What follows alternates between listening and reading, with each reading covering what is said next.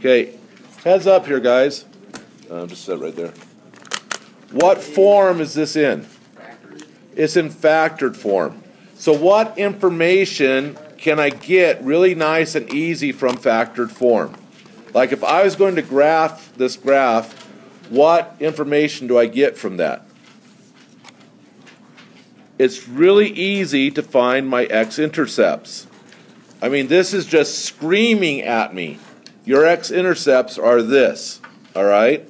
Because this is written in the form y equals x minus p times x minus q. And my x-intercepts are going to be p0 and q0. So from this equation that they gave us, what are our x-intercepts? That is factored form. So what are my x-intercepts? What is p? It's going to be a positive 3. It's going to be the opposite because our formula says minus, right? So it's going to be a positive 3. So our x-intercept then is going to be 0. What's q? What's the opposite of positive 5? So it's going to be negative 5, 0. And those are our two x-intercepts. Okay? So the next thing they want us to do is they want us to write it in standard form. So to write this, well, all that stuff they didn't want us to do, I was just helping you out. So to write this in standard form, what do? I just FOIL it. Okay? We'll do the box method because we haven't done that very much, just to practice it. So the box method to FOIL, we're going to go x and negative 3 and x and 5. Yes? So what's x times x? What is x times negative 3? What is x times 5? And what is 5 times negative 3? And so we have to combine the diagonals, right? So we end up with y equals x squared plus 2x minus 15. And that is in standard form. We're resuming this. Okay, so now I got standard form. So out of standard form, probably the easiest thing to do with standard form is to find my y-intercept. My y-intercept happens when x equals 0. Okay, so my y-intercept is when x equals 0. So if I take my standard form equation, y equals x squared, and put 0 in for x, plus 2 times x minus 15.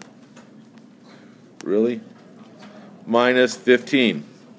I end up, this is going to be 0, this is going to be 0, negative 15.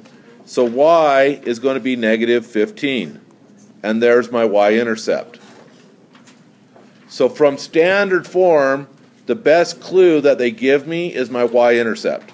Because I just plug 0 in for x, 0 in for x squared. All right? Okay, to find the vertex. To find the vertex, I'm going to put it in vertex form. So I'm going to take it from standard form,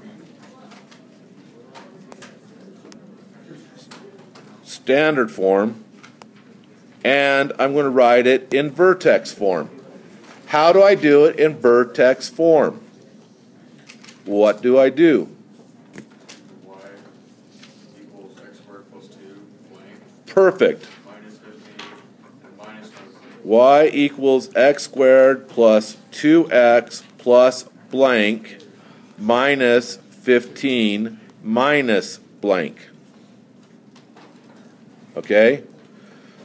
This right here is going to give me my binomial squared. Okay? So let's work on my binomial squared now. So in the parentheses, I just put x. And now, what is half? Whoops. What is half of 2? 1. Positive 1. So I put plus 1 there. Now I take the plus 1. Okay, this is key. We've been doing a lot of problems, and I don't know why, but a lot of the problems we've been getting 1s here. All right? If this was a 3 plus 3, we would take the 3 squared and get 9. So what we have to do is we just don't always put a 1 there. That's what I want to get through to you mainly. So what I'm going to do is I'm going to take this number, 1, and square it. So 1 squared, again, is 1. When whatever I add here, I got to turn around and subtract there. So the parentheses stuff I'm already done with. All right? I've taken care of that right here. Now I got to take care of the k stuff. And my k is this stuff right there. So I'm going to go negative 15 minus 1 is negative 16. And that is my k business right there. So now it's in vertex form, which is, again, y equals x minus h squared plus k. And my vertex is hk. So what is my vertex then of the problem we've been working on? Since it's minus h, it's going to be the opposite of, so it's going to be a negative 1. And k, since it's plus k, whatever k is, it is. So it's just negative 16. And that would be my vertex. So to find the vertex, I put it in vertex form. To find my x-intercepts, I put it into factored form. To find my y-intercepts, I basically use all 3 of them, but standard form is probably the easiest one. Yes, sir.